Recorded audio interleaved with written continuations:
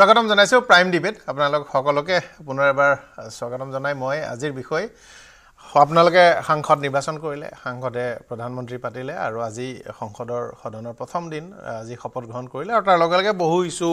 বহু বিষয় আহিল এতিয়া ৫টা বছৰলৈ আপোনালোকৰ ভোটটো লৈ যোৱা সাংসদজনে আপোনালোকৰ বাবে কি কাম কৰিব আপোনালোকে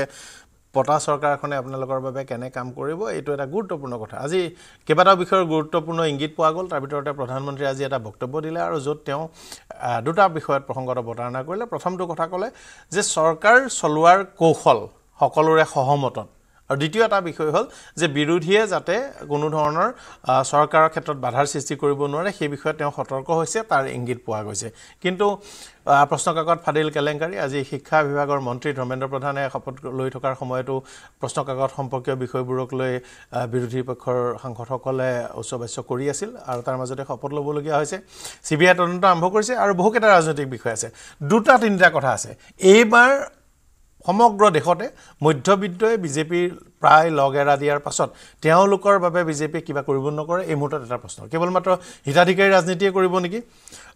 নিৰ্বাচনৰ দ্বিতীয় পৰ্যায়ৰ পিছৰ ফালে সংখ্যালঘু দূষণ কৰিবলৈ আৰম্ভ কৰিছিল এতিয়া সংখ্যালঘুৰ পক্ষত কি স্থিতি হ'ব দূষণ কৰিব কেনে ধৰণে ল'ব সেইটো এটা চাবলগীয়া হ'ব অনাগত ৫টা বছৰত যি এই চৰকাৰখনৰ ভৱিষ্যত আৰু বিৰোধী পক্ষই কোন দিশে গতি কৰিব তেওঁলোকৰ কাৰ্যকলাপৰ ওপৰত নিৰ্ভৰ কৰিব মই আলোচনা কৰিম মোৰ সৈতে ৰূপম গোস্বামী ডাঙৰীয়া আছে স্বাগতম জনাইছোঁ ভাৰতীয় জনতা পাৰ্টিৰ প্ৰতিনিধি তুলাৰাম গগৈ ডাঙৰীয়া আছে মোৰ সৈতে স্বাগতম জনাইছোঁ অসম গণ পৰিষদৰ প্ৰতিনিধি আছৰাফুল হুছেইন ডাঙৰীয়া আছে বিধায়ক এআইডিএফ স্বাগতম জনাইছোঁ আৰু প্ৰদ্যুন্ন গোস্বামী ডাঙৰীয়া আছে বিশ্লেষক আপোনাক স্বাগতম জনাইছোঁ আৰু মোৰ সৈতে বিধায়ক ভৰালী ডাঙৰীয়া সংযুক্ত হৈছে সম্ভৱতঃ আৰু মই যাম মোৰ সৈতে দুজন সংযুক্ত হৈছে অপেক্ষা কৰিছোঁ আৰু এই সমগ্ৰ বিষয়টো প্ৰদ্যুন্ন গোস্বামী আজি প্ৰথমটো দিন আজি অৱশ্যে কথা বতৰা বেছি শুনিবলৈ পোৱা নাই প্ৰাইম মিনিষ্টাৰ প্ৰধানমন্ত্ৰীৰ বক্তব্য ৰাহুল গান্ধীৰ প্ৰৱেশদ্বাৰতে সাংবাদিকসকলে গাড়ীতে এটা দুটা বক্তব্য ৰাখিছে তেওঁলোকৰ এই বক্তব্যৰ বাহিৰে বিতং শুনিবলৈ পোৱা নাই কিন্তু কাইলৈৰ পৰা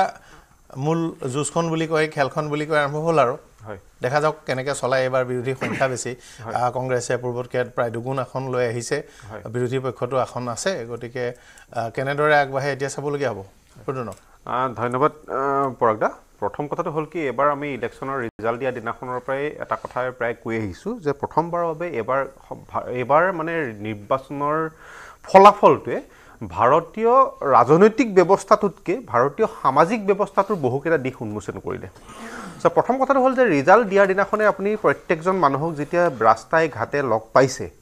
যিকোনো এজন মানুহৰ মুখতেই এটা মানে পৰম তৃপ্তিৰ এটা হাঁহি তেওঁলোকৰ মুখত দেখিবলৈ পোৱা গৈছে আৰু এইটোৱে মই ভাবোঁ দ্য বিউটি অফ ডেমক্ৰেচি মানে গণতন্ত্ৰৰ আটাইতকৈ মধুৰতা হৈছে এইটোৱে কাৰণ ইমান দিনে আমি এটা কথাৰ কাৰণে বিৰোধীক তীক্ষ্ণ ভাষাৰে সমালোচনা কৰি আহিছিলোঁ যে বিৰোধী এক নিষ্ক্ৰিয় ভূমিকাই ভাৰতীয় গণতান্ত্ৰিক প্ৰমূল্যবোধৰ প্ৰতি সংকটাপন্ন কৰি তুলিছে নেকি কোন দলৰ চৰকাৰ হৈছে এইটো আমাৰ কাৰণে ডাঙৰ বিষয় নহয় আটাইতকৈ ডাঙৰ বিষয় হৈছে কি এখন দলৰ চৰকাৰ হৈ একে সময়তে বিৰোধীৰ এক সবল ভূমিকা সদনত সংসদত থাকিব লাগে আৰু যিটো এইবাৰৰ বাবে হ'ল আৰু এইটো এটা ভাৰতীয় গণতান্ত্ৰিক ব্যৱস্থাটোৰ কাৰণে অত্যন্ত এটা ভাল কথা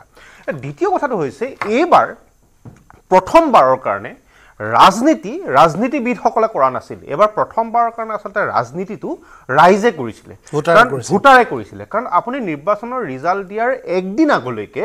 কোনো মানুহে কোনো ক্ষেত্ৰতে বহু এনেকুৱা এটা ৰিজাল্ট আহিব বুলি হয়তো কল্পনাই কৰিব পৰা নাছিল যিটো আমি সম্পূৰ্ণ বিপৰীত ছবি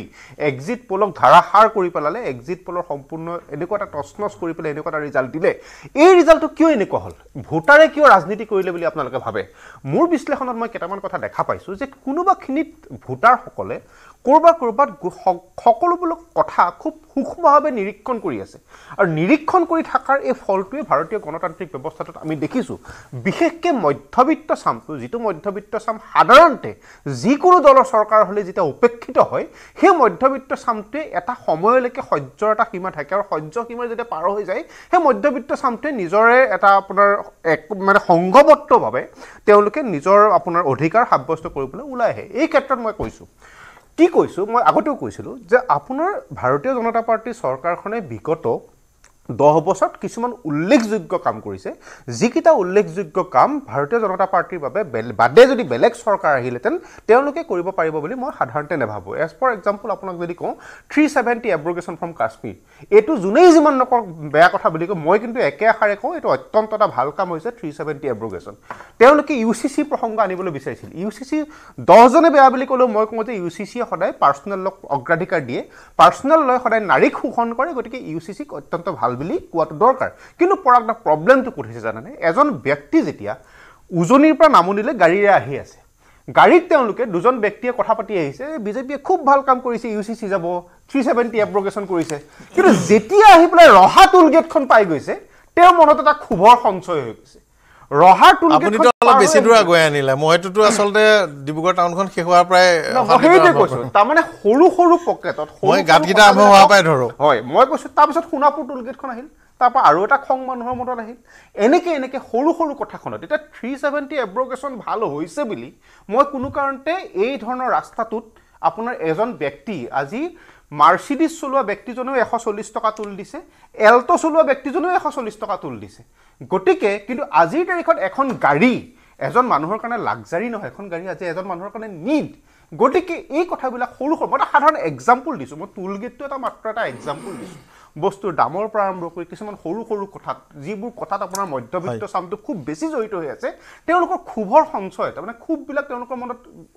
সঞ্চিত হৈ আছে কিন্তু ডাঙৰ এটা ভাল কাম কৰিলে বুলি মই সৰু সৰু কথা এৰি দিব নোৱাৰে এইকিটা আমাক ক্ষতিগ্ৰস্ত কৰে এই সৰু সৰু কথাবিলাকৰ বহি প্ৰকাশটো মানুহৰ মনত যিটো সঞ্চিত ক্ষোভৰ বহি প্ৰকাশ আৰু তেওঁলোকে দেখাই দিলে আৰু বিজেপিয়ে এই সময়তে এই কথাখিনি আত্মসমালোচনা কৰি তেখেতলোকে বুজি উঠাটো দৰকাৰ যে এটা বৃহৎ ৰাম মন্দিৰৰ এটা ষ্ট্ৰেটেজি বা বৃহৎ এটা ৰাম মন্দিৰৰ এটা আপোনাৰ ধাৰণাই যে অযোধ্যাটো বা উত্তৰ প্ৰদেশতো তেওঁলোকৰ জয় নিশ্চিত কৰাব নোৱাৰিলে জয় নিশ্চিত কৰিছে বহুত আসন ভাবাতকে কমিছে কিয় কমিছে কাৰণ পোলাৰাইজেশ্যন পলিটিক্সৰ কথা আজি তাৰিখত নাই আজি তাৰিখত উন্নয়নৰ কথা আহিছে কিন্তু উন্নয়নৰ কথা আহিলেও আমি সকলোখিনি শ্ৰেণীকে মানুহে একদম নিজৰ ব্যক্তিক কাৰণ বাজেট এতিয়া বাজেট বা চৰকাৰে কি কাম কৰে বৰ অপেক্ষা কৰিব আমি যেতিয়া মানে গাঁৱৰ পৰা চাইছিলো মোৰ মানে এটা সপোন দেখিছিলো এদিন এটা কম্পিউটাৰ কিনিম হয় সদায় ৰৈ থাকো যেতিয়া যিদিনাখন বাজেটত মানে ক'লে যে ভাষণ শুনিবলৈ আৰম্ভ কৰিলো আমি যে বিজেপি তেতিয়াৰ চৰকাৰে যে আমি কম্পিউটাৰৰ টেক্সেছ কমাই দিম ইমান দামত কম্পিউটাৰ মোৰ মনটো ভাল লাগিছিল যিকোনো মানুহৰ লাগিব কাৰণ এতিয়া কথাটো হ'ল যে কেৱল মাত্ৰ বিনামূলীয়া চাউলতে মানুহৰ জীৱনটো শেষ হৈ থকা নাই বেলেগ বেলেগ খণ্ডত টিভি এটা ফ্ৰিজ এটা ডিসেম্বৰ মাহত মই আপোনাক পৰাগটা কৈছো হস্পিটেলৰ বিলটো সকলো ক্ষেত্ৰতে এটা নৱেম্বৰ ডিসেম্বৰ মাহত আপুনি যেতিয়া আপাৰ আসামলৈ যায় দুখ লাগি যাব দুইফালে যেতিয়া জখলাবন্ধা পাৰ হৈ আপুনি একদম উদং পথাৰখন দেখিব কোনো মানুহে খেতি বাতি কৰাইটো নাই তেনেকুৱা ধৰণৰ কথাবিলাক আৰু এনেকুৱা ধৰণৰ মই এটা কথা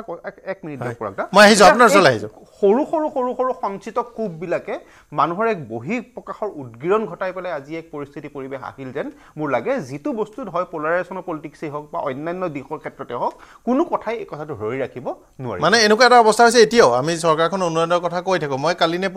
মানে শনিবাৰে মই গ'লো মানে ভিতৰুৱা ঠাই এটুকুৰালে তো মই মানুহ ঘৰত বহিলো বহুত দিনৰ মূৰত গ'লো তো ল'ৰাজনে ক'লে যে ৰাতিপুৱা বজাৰ কৰিলে তে মই এনে সুধিলোঁ কিমানত কিনিলে আপুনি বিশ্বাস নকৰিব মই কৈও দিব পাৰোঁ ইয়াত নগাঁও জিলাৰ লাওখোৱাত বজাৰ কৰিছে 10 টকা কেজিত জিকা কিনিছে 10 টকা কেজিত তিয়ঁহ কিনিছে 15 টকা কেজিত পটল কিনিছে আৰু তাৰ পৰা আপুনি কিলোমিটাৰকে আগবাঢ়ি আহোঁতে সেয়াই গৈ পেলাই 80-120 টকা হৈছে এখন কল্যাণকামী চৰকাৰ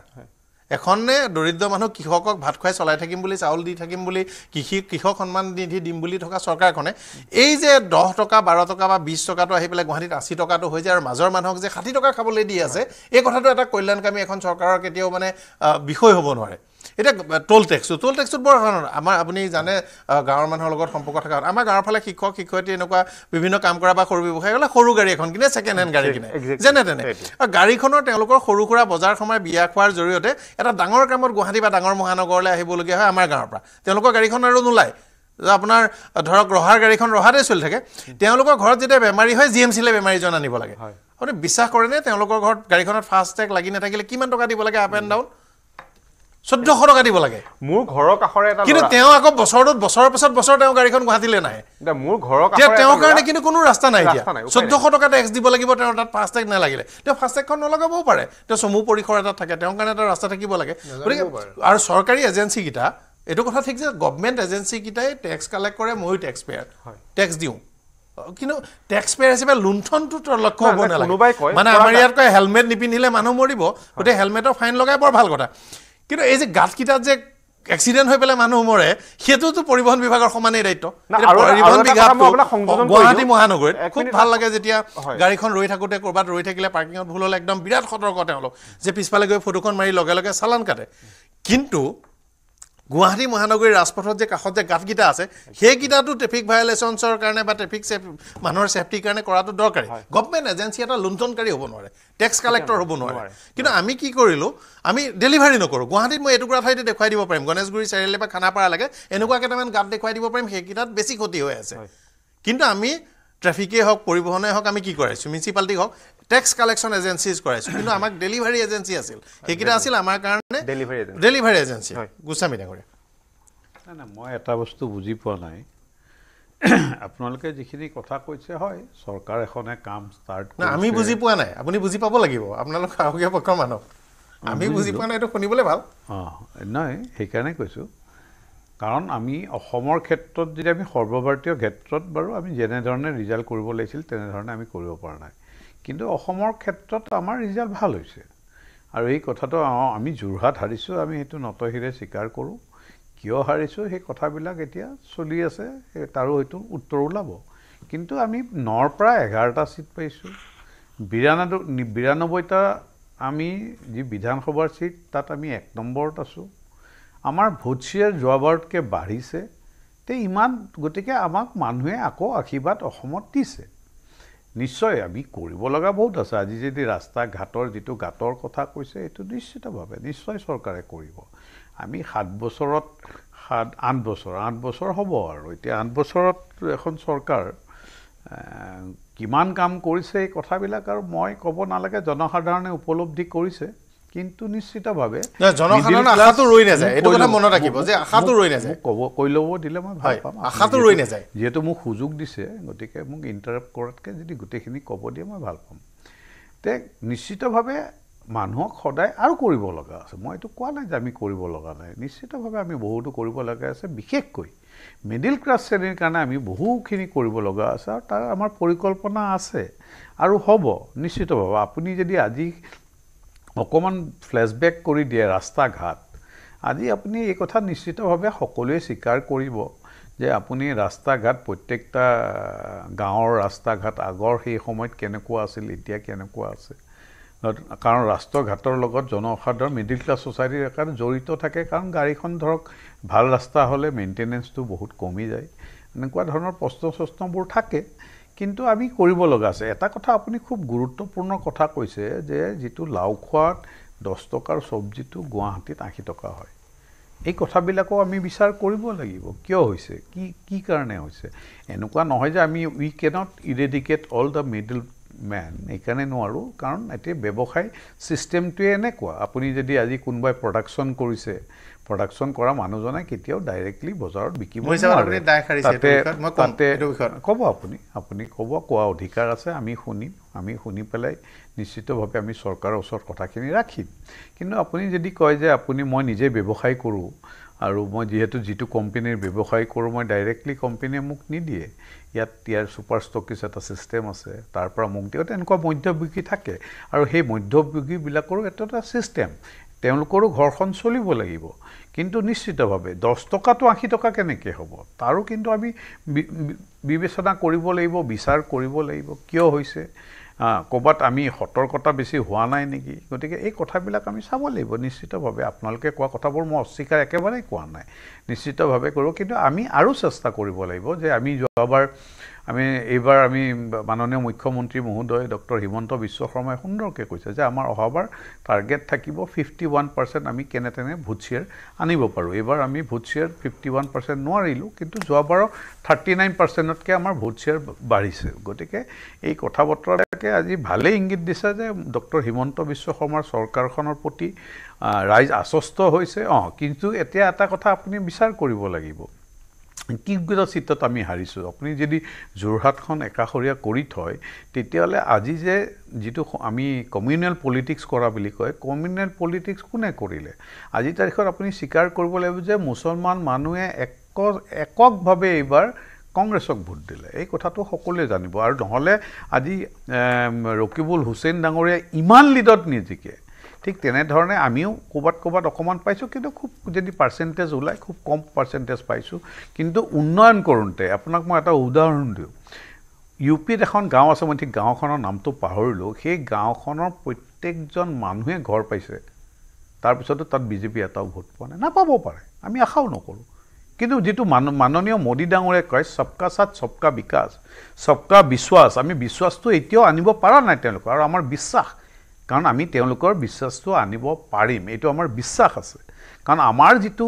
আদৰ্শ আমি গোটেই সকলোকে এক লৈ এক ভাৰত আমি কৰাৰ এক প্ৰয়াস কৰি আছো গতিকে আমাৰ পূৰ্বৰ যেটো ব্ৰিটিছে আমাক জেনেৰেশ্যনে দ্বিখণ্ডিত কৰিছিল আপোনালোকে জানি ভাল পাব এটা সময় আমাৰ আফগানিস্তানৰ পৰা ইফালে বালিলৈকে আমাৰ এক বৃহৎ সাম্ৰাজ্য আছিল য'ত নেকি আমাৰ এই গোটেই কথা বতৰাবিলাক ব্ৰিটিছে কেনেকৈ ডিভাইড এণ্ড ৰুল পলিচি কৰিলে সেইটো এটা বেলেগ এদিন বাৰু টকছত কথাবিলাক কম কিন্তু এই গোটেই কথাবিলাক আমাৰ যেটো আদৰ্শ আমি যেটো উদ্দেশ্যলৈ আগবাঢ়িছোঁ এই নিশ্চয় সেই উদ্দেশ্যত আমি থাকিব আপছ এণ্ড ডাউন কিন্তু চৰকাৰ আমি কৰিছোঁ কিন্তু আমাক এনেকুৱাকৈ সমালোচনা কৰিছে আমাক যেন চৰকাৰৰ পৰা নৎসাত কৰিছে বিৰোধী তিনিটা ইলেকশ্যন মিলি পেলাই আমাক ক্ৰছ কৰিব পৰা নাই 240 কৰিব পৰা নাই কংগ্ৰেছে তাৰপিছতো কংগ্ৰেছে মানে আপোনালোকে কামবোৰ ঠিক মতে নকৰিব নেকি এটা কথা মনত ৰাখিব মইতো মানি লৈছোঁ আপোনাৰ কথাখিনি আমি আমাৰ দেশত এটা কথা মই আপোনাক ক'লো যে আপোনালোকক ভোট দিয়া নাই বুলি আপুনি প্ৰসংগটো উল্লেখ কৰিছে আমাৰ দেশত এই কথাটো গিভ এণ্ড টেক নহয় উন্নয়নৰ বিনিময়ত ভোট বুলি কনচেপ্টটো ভাৰতীয় গণতন্ত্ৰৰ ক'তোৱেই নাই উন্নয়ন চৰকাৰৰ দায়িত্ব ভোটটো চৰকাৰৰ উন্নয়ন কৰা বা কাম কাজ কথা বতৰাৰ পৰা বিশ্লেষণ কৰি ৰাইজে দিব কিন্তু উন্নয়নৰ বিপৰীতে ভোট দিব লাগিব বুলি কোনো কথা নাই তে উন্নয়ন কৰিলো কাৰণে ভোট দিব লাগিব বুলি আমাৰ কথাটো যদি ভাবি লৈছে তেনেহ'লে সেইটো ভুল হ'ব দ্বিতীয় কথাটো হ'ল মই সেইটো আৰু আজি চৰ্চা নকৰোঁ কাৰণ আমি কৃষিবিধত কেতিয়াবা কৰিম এগ্ৰিকালচাৰ মাৰ্কেটিং কৰ্পৰেশ্যন আপোনালোকৰ গভৰ্ণমেণ্টৰ দিনত 2 বছৰৰ আগতে তেওঁলোকক ডিজলভ কৰা এটা সিদ্ধান্ত লোৱা হ'ল হয় ডিজলভ কৰি দিয়ক নহয় নতুনকৈ পুনৰ্গঠন কৰাৰ কথা আছিল আপুনি যে কৈছে মধ্যভোগী নোৱাৰা পালি এইটো জানেনে যে সকলো ঠাইতে অসমৰ সকলো এগ্ৰিকালচাৰ এলেকাতে এগ্ৰিকালচাৰ মাৰ্কেটিং বৰ্ডৰ নিয়ন্ত্ৰিত বজাৰ সমিতি আছে নিয়ন্ত্ৰিত বজাৰ সমিতিত গৈ এই যি দাগ ব্যৱস্থা আছে পুৰণা সেই ব্যৱস্থাটো দি স্বচ্ছতাৰ মৰে বেচিব লাগে কিনিব লাগে এই নিয়ন্ত্ৰিত বজাৰ সমিতিসমূহক এই যে প্ৰতিষ্ঠানটো পৰিকল্পিতভাৱে ধ্বংস কৰা হ'ল সেই কাৰণটোৰ আঁৰতে লুকাই আছে মধ্যভোগীক অতি ধনী কৰা এটা চক্ৰান্ত কৃষকৰ ক্ষতি হৈছে মই ভাবোঁ যে এটা মডেল আজিতো পাঞ্জাৱত সেইটো নহয় নাচিকতো দাম কমে নাচিকৰ মন্দিৰত গৈ পেলাই কেতিয়াবা পিঁয়াজৰ দাম 10 টকা হয় 8 টকা হয় লাচাল গাঁৱত 8 টকা হয় কিন্তু তেওঁলোকৰ এটা স্বচ্ছ ব্যৱস্থা আছে ক'ত কিনিব আপুনি পিঁয়াজ লাচাল গাঁৱত কিনিব নাচিকত কিনিব নাগপুৰত কিনিব তাৰ এটা স্বচ্ছতা আছে নাগপুৰৰ এই বজাৰখন আছে এই বজাৰখনৰ বাহিৰে আপুনি কিনিব নোৱাৰে আমাৰ যেটো ব্যৱস্থা আছিল আমাৰো আছিল কৃষি বিপণন ক্ষেত্ৰৰ অধীনত সেইটো কিন্তু আমি নাইকিয়া কৰি থৈছোঁ আৰু সেইখন আমি ভংগ কৰিম বুলি কৈ সিদ্ধান্তলৈ ভংগও নকৰিলোঁ নতুনকৈ গঠনো নকৰিলোঁ আছাফুল ডাঙৰীয়া মুখতে আব্দুল বাটেন খণ্ডকাৰ ডাঙৰীয়া সংযুক্ত হৈছে কিন্তু আছাফুল ডাঙৰীয়া ওচৰলৈ আহিছোঁ এডিফৰ বিধায়ক এইবাৰ আজি সংসদ ভৱনত এমপিসকলে শপত গ্ৰহণ কৰিছে সদৌতিলৈ আমাৰ শুভেচ্ছা জ্ঞাপন কৰিছোঁ দেশৰ গণতন্ত্ৰ ৰক্ষাৰ বাবে যুঁজ দিয়াৰ সময় আৰু এইবাৰৰ নিৰ্বাচনত আমি দেখিছোঁ যে বিজেপিক প্ৰতিহত কৰাৰ কাৰণে সকলো বিৰোধী যি ধৰণে একগোট হৈছিল এয়া খুব ভাল লক্ষণ কাৰণ বিজেপি চৰকাৰখনৰ সময়ছোৱাত হিতাধিকাৰী সৃষ্টি আৰু জাতপাতৰ ৰাজনীতি ধৰ্মৰ ৰাজনীতি ইত্যাদিবিলাক চলিছে আৰু যাৰ কাৰণে বিজেপিক আমি এটি বিজেপি বিৰোধী দল তথা সাম্প্ৰদায়িকতা বিৰোধী দল AIUDF হিচাপে আমি এই দেশৰ জনগণৰ এই জনৰায়ক আমি নতশিৰে স্বীকাৰ কৰিছোঁ বাকী কথাবিলাক হ'ল যে আজি জনগণৰ মনত আপোনালোকে যিবিলাক কমন কথা ৰাইজৰ কথাবিলাক আলোচনা কৰি আছে খুবেই ভাল লাগে আৰু খুব গুৰুত্বপূৰ্ণ এটা দিশ যি কৃষি বিপণন পৰিষদৰ কথা আপুনি আলোচনা কৰিছিল কৃষি বিপণন পৰিষদে কেৱল নহয় এই অসম চৰকাৰে কিছুমান টুগলগী এনেকুৱা সিদ্ধান্ত আছে যিসকলে না কামটো কৰি আছে না কামটো ভালকৈ হোৱাৰো ইচ্ছা আছে ঠিক তেনেকুৱাকৈ আজি যেনেকুৱাকৈ এডুকেশ্যন ছেক্টৰতো হওক বা অন্যান্য ছেক্টৰ এডুকেশ্যন ছেক্টৰত তেওঁলোকে ৰিক্ৰুটমেণ্টৰ কাৰণে তেওঁলোকে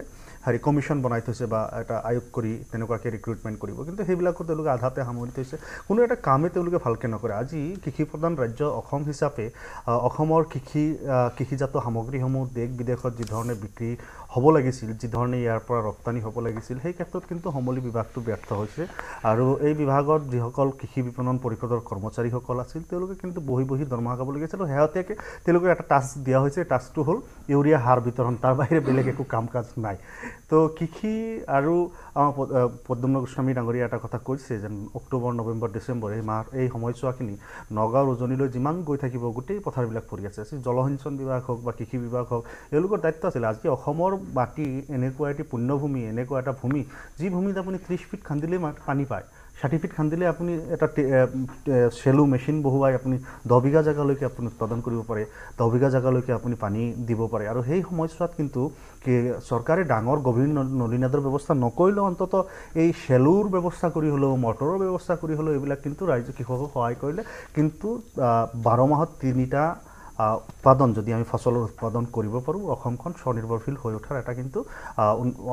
এটা মানে এই হেৰি আছে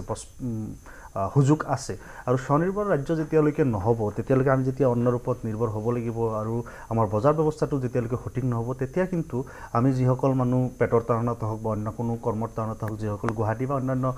এই জাতীয় সৰু ডাঙৰ চহৰবিলাকত আমি থাকোঁ তেওঁলোকে এই আপুনি কোৱা কথাটোকে 10 টকাৰ চব্জিটো 10 টকাৰ বস্তুটো আমি 50-80 টকাতে কিনিব লাগিব আপুনি কোৱা কথাটোক মই একদম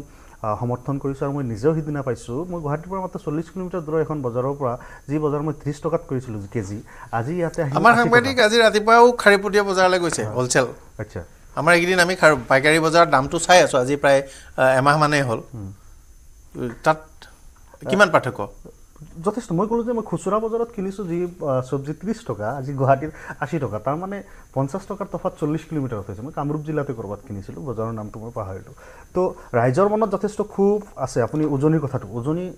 হাইৱেটো আজিলৈকে কমপ্লিটে কৰিব নোৱাৰিলে এই চৰকাৰখনৰ কিন্তু বিৰাট প্ৰতাপী মন্ত্ৰীৰ চৰকাৰ গৈ আছে তাৰপিছতো কিন্তু কমপ্লিট হোৱা নাই মানুহৰ মনত দুখ আছে আজি পীযুষ হাজৰিকা ডাঙৰীয়া হেৰি মন্ত্ৰী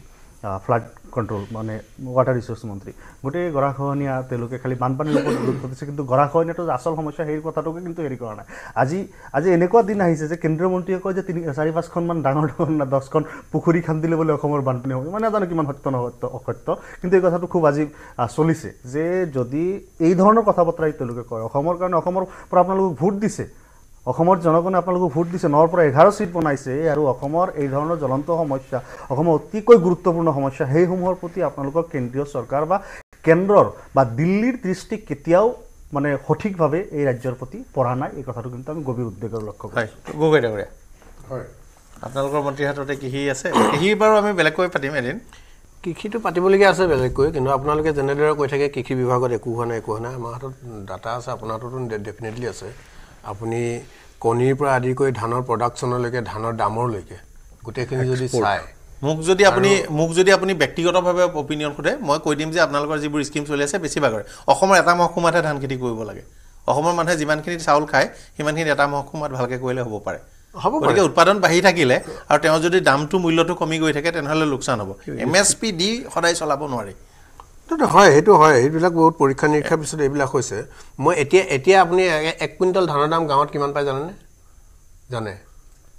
MSP দি চলাব নোৱাৰে 1 কুইণ্টল ধানৰ দাম গাঁৱত 2020 টকা মোৰ ঘৰত কালি বিক্ৰী কৰিছে এতিয়াতো MSP কৰি 300 টকা হ'ব 1 কুইণ্টল ধানৰ দাম 2020 টকা আজি যোৱাকালিলৈকে পাই আছে কম পাইছে 22 টকা হা নহয় এইটো বহুত ভিতৰ গাঁও তাৰপৰা আহি বেলেগে 22 চৰকাৰ দিয়া নাই MSP কথা কোৱা মই MSP কথা কোৱা নাই সাধাৰণ স্থানীয় মানুহক কিনা কথাটো কৈছোঁ আমাৰ জীৱনত আমিতো ধান বিক্ৰী কৰি পঢ়িছোঁ নহয় কেতিয়াও 1 কুইণ্টল ধানত ইমান হ'ব পাৰে বুলি মই কল্পনা কৰা নাছিলোঁ কণী অসমত যিমান লাগে তাৰ 35 প্ৰডাকশ্যন কণী এতিয়া অসমত হৈছে 100টাৰ ভিতৰত 35টা কণী অসমে নিজে প্ৰডাকশ্যন কৰিব পৰা হৈছে আগতে নহৈছিল এইবিলাক একেদিনাই হোৱা কথা নহয় আহি আছে আচ্ছা এতিয়া যে মই পদ্মন গোস্বামীৰ লগত মই কথাটো একমত প্ৰকাশ কৰিম সেই কৰোঁ গোটেই কথাবিলাকত মই ক'ব বিচৰা নাই ভাৰতীয় জনতা পাৰ্টীৰ নেতৃত্বাধীন BJP চৰকাৰখনে সৰ্বদিশতে সকলো ভাল কাম কৰিছে আপুনি গুৱাহাটীতে ঘূৰি ফুৰিলে গুৱাহাটী চিটি আলিয়ে গলিয়ে থকা ৰাস্তা পদূলিবিলাকৰ কদৰ্য ৰূপ বনাব পাৰিব লাগিছিলে বনাব পৰা নাই চৰকাৰখনে এইটো ভুল হৈছে চৰকাৰখনে এইটো বেয়া কাম হৈছে আমাৰ চৰকাৰখনে বেয়া কাম নাই গুৱাহাটীৰ ৰাস্তাবোৰ বনাব নোৱাৰাত গৈ মই কিন্তু এটা কথা কৈ দিম যে মিউনিচিপালিটি GMDA আৰু PWD জধামুখৰ নিচিনা কিছু বিষয়া বহাই সেই শব্দটো আপুনি ক'ব পাৰিব ক'বলৈ বৰ বেয়া এটা কথা শুনক গুৱাহাটীৰ ৰাস্তাটো আমি ঘূৰি ফুৰো পদ্মন গোস্বামী এটা কথা ক'ব পাৰিব সেই ৰাস্তাটো চৰকাৰে সঁচাকৈ ভালকৈ বনাইছিল ভালকে বনাই হোৱাৰ 15 দিন ভোটটো শেষ হ'লে মস্ত মস্ত পাইপলাইনৰ কাৰণে গাঁত খান্দিলে তাৰ কাৰণে এতিয়া মই মন্ত্ৰীক গালি পাৰিব নোৱাৰো বিষয়াৰো চাব লাগিব ৰাস্তা এটা ধুনীয়াকে বনাই নহয় দেখিব 10 দিনৰ পিছত তাত দুটা তিনটা গাঁত দিছপুৰৰ কেপিটেল কমপ্লেক্সৰ পিছফালে বাউণ্ডাৰী ৱালৰ কাষে আনখিনিতো নালাগে আপুনি এই গণেশগুৰি মোক ক'বলৈ দিয়ক এই গোটেই কথাখিনি ৰূপম দাই কৈছে এই কথাখিনি আমি চৰকাৰ দৃষ্টিগোচৰ কৰাম এইটো আমি আজি শাসনত থকা দলৰ এটা পাৰ্ট হিচাপে আমি কথাখিনি ক'বলৈ বাধ্য হৈছোঁ আৰু আমাৰ ভিতৰতো এটা আলোচনা হৈছে বেয়া হৈছে এইটো কৰিব লাগিব আৰু তাৰোপৰি আমাৰ বহুতৰ আমি শাসনাধিষ্ঠ দলৰ আমাৰ নিচিনা পালি নেতা কিছুমানৰ বডি লেংগুৱেজ যিটো কথা বতৰা যিটো ঢং সেইটো আমাক বহুখনে এতিয়া আমি 9 পৰা 11খন পাইছোঁ হয় ঠিকে আছে আত্মসন্তুষ্টি ডেফিনেটলি আমাৰ থাকিব কিন্তু যিটো গতিত আমাৰ বিৰোধী শক্তিটোৱে একো কাম নকৰাকৈ যিটো গতিত ভোট পাইছে আমি এই কামবিলাক কৰিব নোৱাৰিলে কিমান দিনলৈ আমি টিকি থাকিম আমি জানো এইবিলাক আলোচনা হৈছে ৰূপম দাই এইবিলাক কথা সঠিক জেগাত ক'ব আমিও আমাৰ মঞ্চত আমি কম 11খন হোৱাটো ডেভেলপমেণ্ট বা ভাল কামৰ যিমান কেডি তাতকৈ ডিলিমিটেশ্যনৰ বেছি কেডি ব্ৰিলিয়েণ্ট ডিলিমিটেশ্যন কৰিছে প্ৰ বিজেপি বা প্ৰ মানে হেৰি কিহৰ কাৰণে এইটো 5খন চিট জিকিবলগীয়া অসমত বিৰোধীক 3খনত সীমাবদ্ধ কৰিব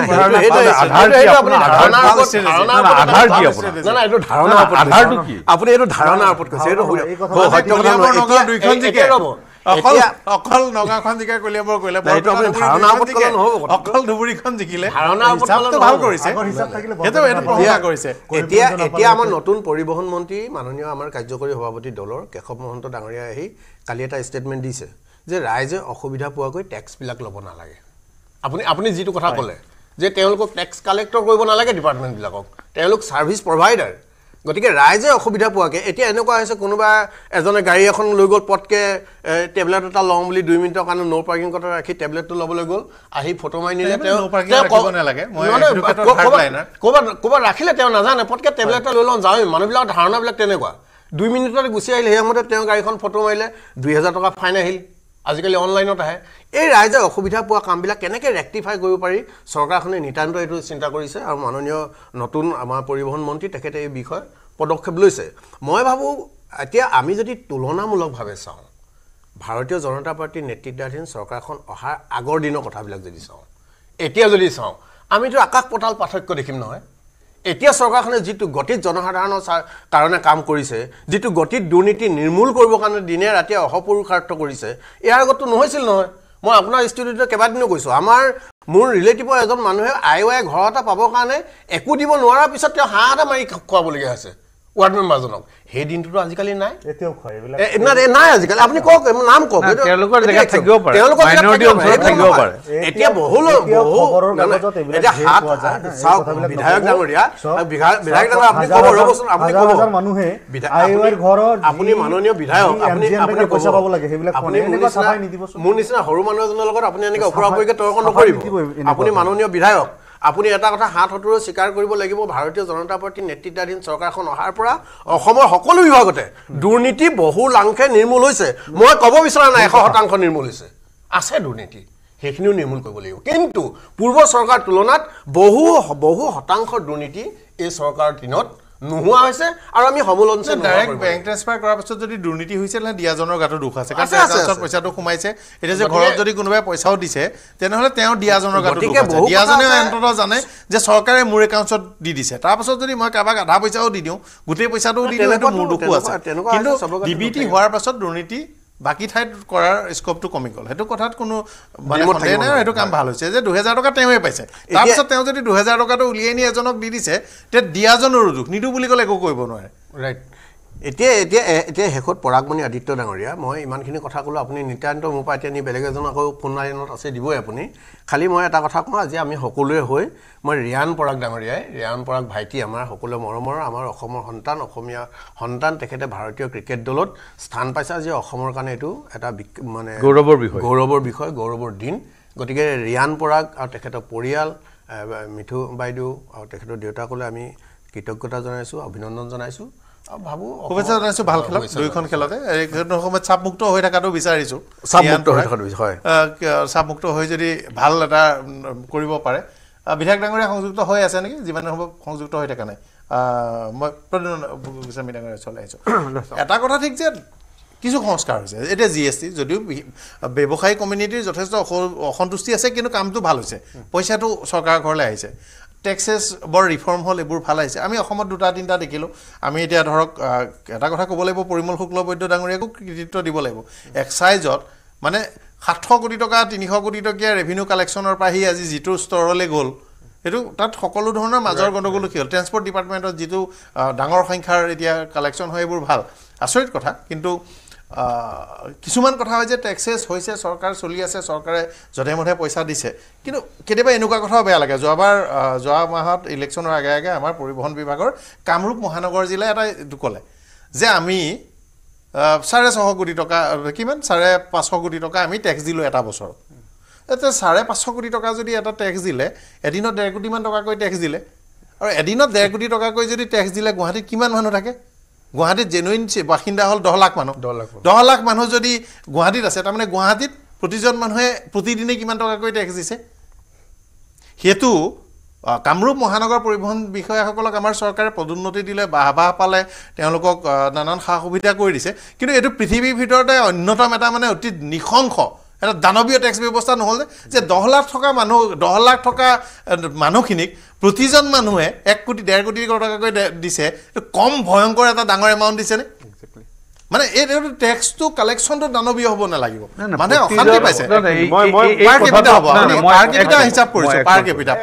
মই এটা কথা ক'ব পাৰ কেপিটা 450 কোটি টকা টেক্স উলিয়াই পেলাই বাহাদুৰি কৰাতকৈ টেক্সৰ কথাটো গাড়ী নথকা মানুহেতো টেক্স দিয়াৰ প্ৰশ্নই নুঠে 1 নম্বৰ কথা দ্বিতীয় ট্ৰেন্সপৰ্টৰ ক্ষেত্ৰত যি গাড়ী আহিব ইয়াত এতিয়া ৰেজিষ্টাৰ্ড আপুনি গুৱাহাটীত থকা মানে নহয় বহুত মানুহে গুৱাহাটীত ৰেজিষ্টাৰ কৰে গাড়ী তেওঁ হয়তো গাড়ী ৰেজিষ্ট্ৰেচন এখানে কোৱা নাই মই কৈছো নাম্বাৰছ না নাম্বাৰছ কৈছো এটা টেক্স টু কালেকশ্যন হয় কিন্তু সেইটো দানৱীয় ৰেজিষ্টৰ হয় আপুনি বিশ্বাস কৰক বা নকৰক প্ৰতিজন আপোনাৰ অংকটোত মই একমত হ'ব নোৱাৰিম আপুনি কিন্তু গুৱাহাটী মহানগৰে কৰিছে তাৰ মানে এনেকুৱা নহয় যে আপুনি নলবাৰীয়ে টেক্স কালেকশ্যন কৰা আপুনি মোক অলপ ক'বলৈ সুযোগ দিয়ক নাই কিন্তু আপুনি যিটো আপুনি মোক ক'বলৈ সুযোগ দিয়ক কিন্তু হোৱা নাই আপোনাৰ কথা আপুনি যিবলৈ আপুনি ধৈৰ্য আপুনি প্ৰদ্যুন্ন গোস্বামীকো কৈ ল'বলৈ দিন দিয়ে কিয় মোৰ আপুনি যেহেতু চৰকাৰ কৈছে মোৰ চৰকাৰ প্ৰতি 450 কোটি টকা কোনো কাৰণতে আপুনি জাস্টিফাই কৰিব নোৱাৰে চৰকাৰৰ প্ৰতিনিধিত্ব আপুনি সুযোগ দিব লাগিব নহয় এতিয়া কথাটো হ'ল কি আজি এটা কথা মনত ৰাখিব 650 কোটি টকা তেখেতসকলে কালেকশ্যন কৰিছে তাৰমানে ৰেজিষ্ট্ৰেশ্যন অফ দ্য আপুনি যদি চাই সংখ্যা দ্বিতীয় অফিচবিলাক অসমৰ চবতকৈ হায়েষ্ট ৰেজিষ্টাৰ্ড গাড়ী কিন্তু গুৱাহাটীত পাব বহু মানুহ চাকৰি সূত্ৰই হওক অন্য কিবা সূত্ৰই হওক কিন্তু ৰেজিষ্ট্ৰেশ্যনটো গুৱাহাটীত বহুতে কৰে গতিকে সেইকাৰণে ইয়াৰ সংখ্যাটো বেছি আপুনি সেনেকৈ ডিভাইড কৰি দিলে 10 লাখ মানুহ নহ'ব আৰু গুৱাহাটীৰ গ্ৰেটাৰ গুৱাহাটীত আপুনি কামৰূপ গোটেইখন যদি আপুনি গ্ৰেটাৰ হয় ইয়াত 10 লাখ নহয় ইয়াত 10 লাখতকৈ অধিক পপুলেশ্যন আছে গতিকে এই কথা মই গোটেই কথাখিনিৰ ওপৰত ভিত্তি কৰি কথা এটা কওঁ মই প্ৰথমতে মই এটা কথা কৈছিলোঁ যে বিজেপি চৰকাৰখনে বিগত এই মই ষ্টেট গভৰ্ণমেণ্টখন বুলি কোৱা নাই চেণ্ট্ৰেল ষ্টেট দুইখন মিলাই কৈছোঁ এনেকুৱা কিছুমান কাম কৰিছে যিখিনি কাম বেলেগ এখন চৰকাৰ আহিলে কৰাৰ তেওঁলোকে নোৱাৰে কৰিব ইমানটো এটা বল্ডি এনেকুৱা ধৰণৰ কামবিলাক কৰিব নোৱাৰে কিন্তু তাৰ পিছতো ঘটনাবিলাক কিয় এনেকুৱা কথা হৈছে এনেকুৱা কথা হৈছে যে যিবিলাক কথা এই তুলাৰাম দাই অকণমান আগতে ক'লে ময়ো ক'লোঁ আগতে কংগ্ৰেছ চৰকাৰখনক বা আগতেও নহয় এতিয়াও আমি কংগ্ৰেছক যেতিয়া আমি এটা কথাত সমালোচনা কৰোঁ একদম তীক্ষ্ণ ভাষাৰে সমালোচনা কৰোঁ তেখেতলোকে সেই সমালোচনাটোক একচেপ্ট কৰিব খুব টান পায় বহুত টকছত মোৰ লগতে তেখেতলোকৰ বহুত বাকবিতণ্ডা হৈছে মই বিচাৰিম মানে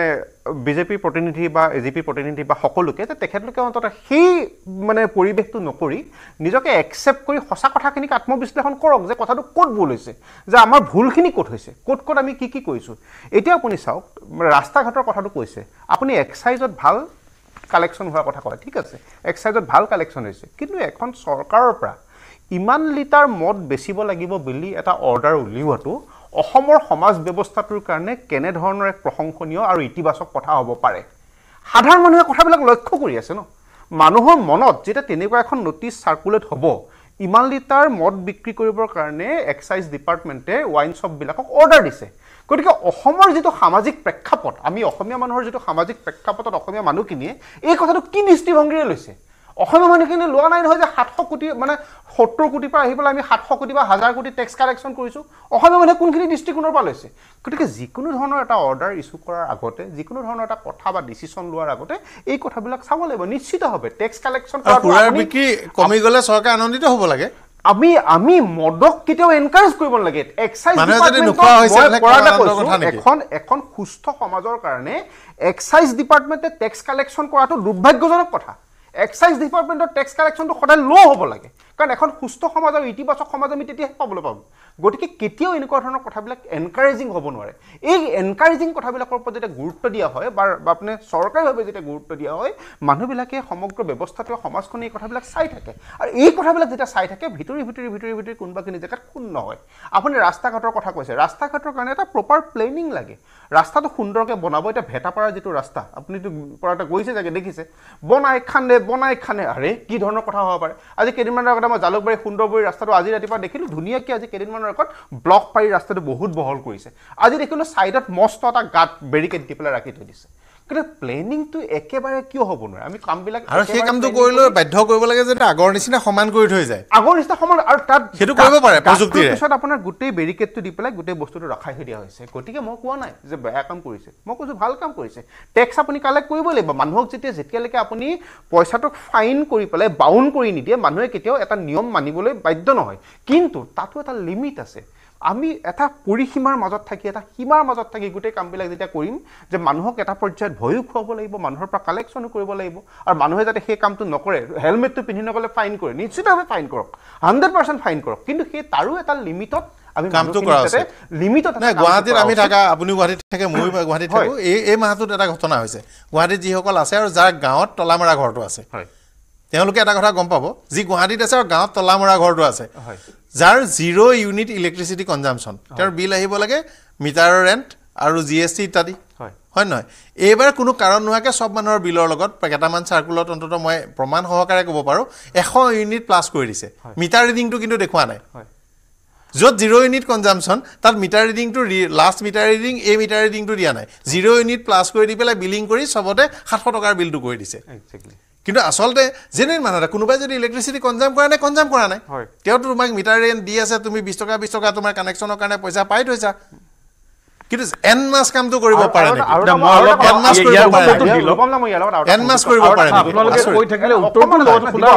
আৰু এটা কথা কৈলো নাই আপোনালোকক মই ৰূপমদা অনুৰোধ কৰিছো তাৰ মানে মই কথাটো দিব বিচাৰিছো এটলিষ্ট মানে আপোনালোকে দৃষ্টিভংগীৰে লওক আমি আপোনালোকক ভালটো আৰু ৰূপমদা শুনক মই অন্তত আপোনালোকৰ ভালটোক বিনা দ্বিধাই ভাল কওঁ আৰু আপোনালোকৰ বেয়াটোক নিশ্চিতভাৱে না কিছুমান কথা কিয় ক'ব লাগে ৰূপম গোস্বামী ডাঙৰীয়া আপুনি কিছুমান কথা ৰূপম গোস্বামী ডাঙৰীয়া কিছুমান কথা আপুনি শুনিও ল'ব লাগিব কাৰণ শুধৰণি নহয়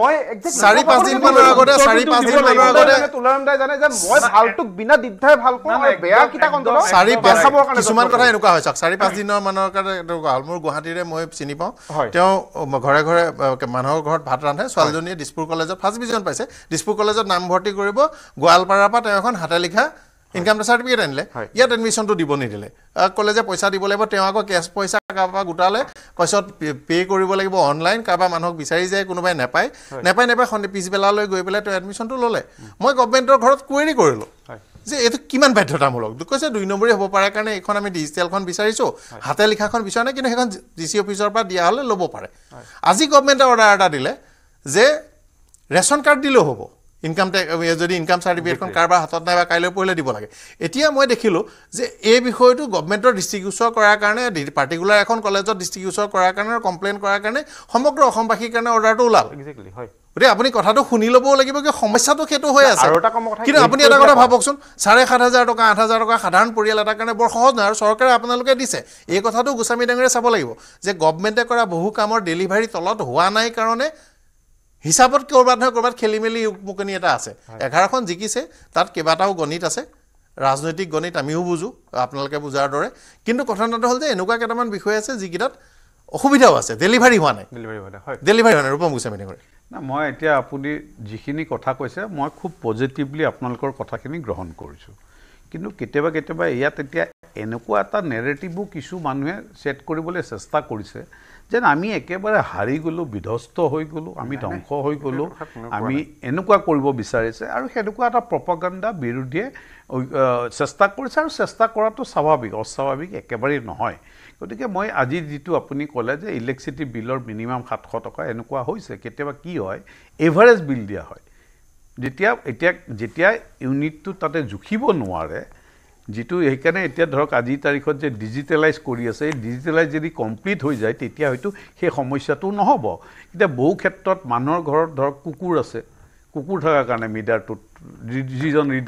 ৰিডাৰে ল'ব গৈছিল সেই ৰিডাৰে হয়তো ল'ব নোৱাৰিলে কেতিয়াবা এনেকুৱাও হ'ব পাৰে মিটাৰ ৰিডাৰজনে হয়তো ফাঁকি দিলে ফটাফট জমা দিব লাগে গতিকে এভাৰেজ বিল বুলি দি দিলে এই এভাৰেজ বিলত ডিজিটেল মিটাৰ কাহিনীটো এবাৰ সোণাৰীত চাগৈ যোৱা মাহৰ মনত আছে আপোনাৰ নাই সোণাৰী কাহিনীটো মনত আছে আপোনাৰ মই সুধিলোঁ ডিজিটেল মিটাৰৰ কাহিনীটো শুনিলোঁ কথা ডিজিটেল মিটাৰটো ইমান প্ৰশংসা কৰিবলগীয়াও নহয় সোণাৰীত মানে গোস্বামী ডাঙৰীয়া এবাৰ দুদিন কাৰেণ্ট নাছিল ধুমুহাৰ কাৰণে চব মানুহৰ ঘৰত প্ৰিপেইড আছিল চবৰে মানে দিনটোত এটা চাৰ্টেন এটা মানুহৰ মোক কথাখিনি কৈ ল'ব দিয়ক আপুনি যদি বাৰে বাৰে মোক এনেকৈ যদি আজি যদি মাতি আনি এজেণ্ডা কৰি মোক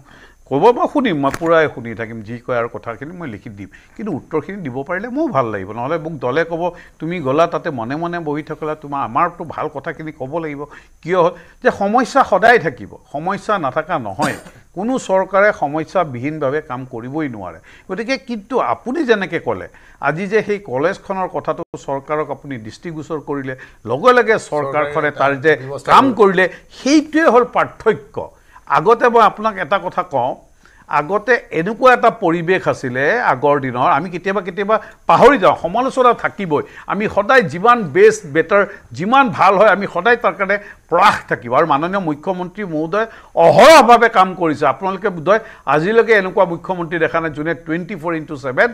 ৰাজ্যখনৰ কাম কৰিছে তাত ক'ৰবাততো উই আৰ হিউমেন বিং আমিতো আৰু ক'ৰবাত কেতিয়াবা মিষ্টেক হৈ যায় কাৰণ এই গোটেই প্ৰশাসনিক ব্যৱস্থাটো কিমান পৰিৱৰ্তন আনিছে আজি আপুনি কওক ড্ৰাইভিং লাইচেন্সে কওক ট্ৰেড লাইচেন্সৰ কথাই কওক বা অন্যান্য বিষয়বস্তুবিলাকে কওক কিমান এক পৰিৱৰ্তন আনিছে সেই পৰিৱৰ্তনটো আমি স্বীকাৰ কৰিব লাগিব সেইকাৰণে নিশ্চিতভাৱে যে আমাৰ ভোট পাৰ্চেণ্টেজটো বাঢ়িছে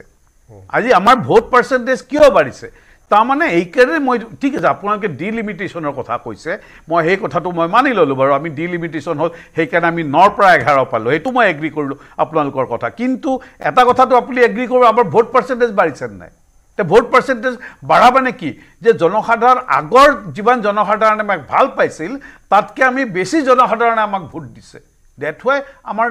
বিৰোধীৰ ভোট পাৰ্চেণ্টেজ বাঢ়িছে এই কথা কিন্তু আমি স্বীকাৰ কৰিব লাগিব কিন্তু ভাবি লৈছে মানে ভাবি লোৱা ভোট পাৰ্চেণ্টেজৰ শ্ব'টো আজি মই কৈ থকা নাই মই কৈছোঁ যে ভেলিড মই টেকনিকেল আপোনালোকে কাউণ্টাৰ কৰিব নোৱাৰাৰ মোৰ হাতত প্ৰমাণ থকা কেইটামান ভেলিড কাম কৈছোঁ যিকেইটা সংস্কাৰ হোৱাৰ প্ৰয়োজন আছে আপোনালোকে 11খন আসন পালে পলিটিকেল পাৰ্চেণ্টেজ বাঢ়ি গ'ল বুলি আপোনালোকে খালী ঘৰত 100 ইউনিট বিজুলী চাৰ্জ কৰিব একদম কৰা নাই মই এই কথাতে ক'ল স্বীকাৰ কৰি লৈছোঁ 10 লাখ মানুহ থকা গুৱাহাটীখনত পাৰ কেপিটা মানে দিনটোত আপুনি 1000 টেক্সেশ্যন কৰিব এইটো ইলিগেল যদি লৈছে আপুনি যদি 100% ইলিগেল আপুনি 150 কোটি টকা যিটো আপুনি কৈছে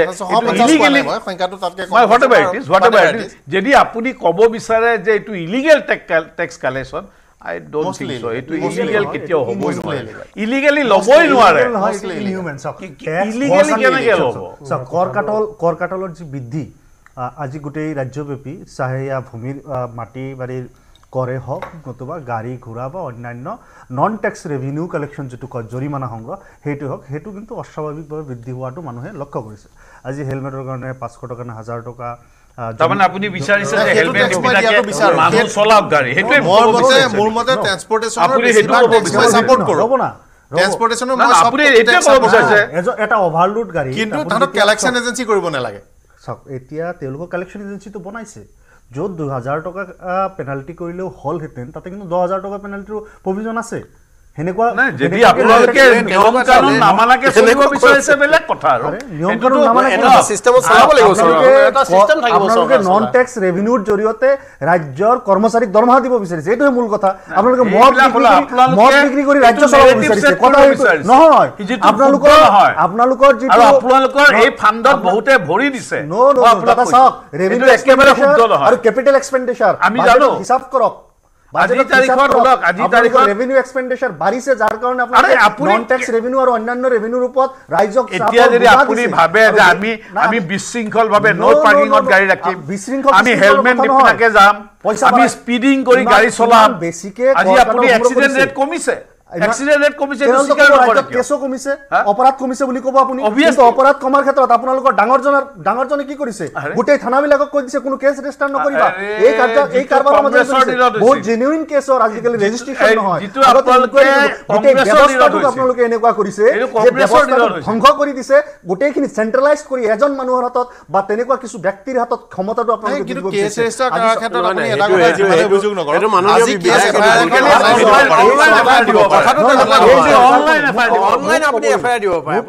থানাত সাধাৰণ মানুহে অশিক্ষিত হুজা মানুহে অনলাইন এফআইআৰ বুজি নাপায় এইবিলাক কৈ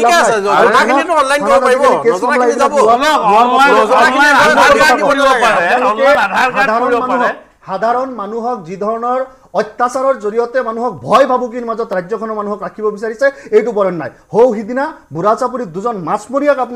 আপোনালোকৰ চৰকাৰে গুলিয়াই যি ধৰণৰ বৰ্মতা দেখুৱালে এয়া কিন্তু জঘন্য কাণ্ড মাছহে মাৰিবলৈ গৈছিল তেওঁলোকে গড় চিকাৰ কৰিবলৈতো যোৱা নাছিল তেওঁলোকে কৰবাত সোমাই গৈছে অৰণ্যৰ মাজত তেওঁলোকক হত্যা কৰিব লগা হ'ল এই ধৰণৰ চৰকাৰ আহিছে আজি কোনোবাই কোনো অপৰাধ কৰিছে লঘু অপৰাধত ডাঙৰ অপৰাধ আইনে তাৰ বিচাৰ কৰিব আজি হেয়া নকৰি আপোনালোকে গোটেই ৰাজ্যব্যাপী যি ধৰণৰ ফেক এনকাউণ্টাৰ গোটেই ৰাজ্যব্যাপী যি ধৰণৰ এনকাউণ্টাৰৰ ঘটনা বৃদ্ধি কৰিছে এইবিলাক সঠিক নহয় মানুহক ভয় দেখুৱাইছে আৰু তাৰপিছত কৈছে ভোট বাঢ়িছে হয় ভোট বাঢ়িছে এই কথাটো আমি অস্বীকাৰ নকৰোঁ কিন্তু কেনেকৈ বাঢ়িছে ডিলিমিটেশ্যনৰ ফলত আজি আপোনালোকে যি লাভ উঠাইছে আছে ৱেভৰ কথা থাকে এটা যেতিয়া পাৰ্টিকুলাৰ এৰিয়াত যেতিয়া এটা ৱেভ আহিব এই ৱেভৰ লগত ডাঙৰ তাৰপিছত আৰু শুনক কংগ্ৰেছৰ ভুলৰ কাৰণে আপোনালোকৰ এইবাৰ আসন বৃদ্ধি পাইছে কংগ্ৰেছে বিপিএফ আৰু ইউডিএফক লগত লৈ এইবাৰ ইলেকশ্যন খেলিলে ন্যূনতম 6খন আসন আহিলেহেঁতেন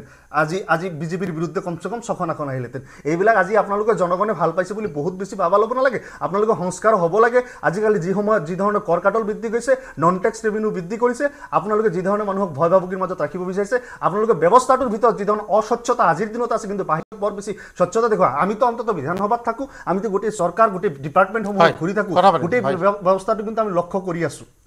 চৰ্চা কৰিম এটা শুভ বিৰতিৰ পিছত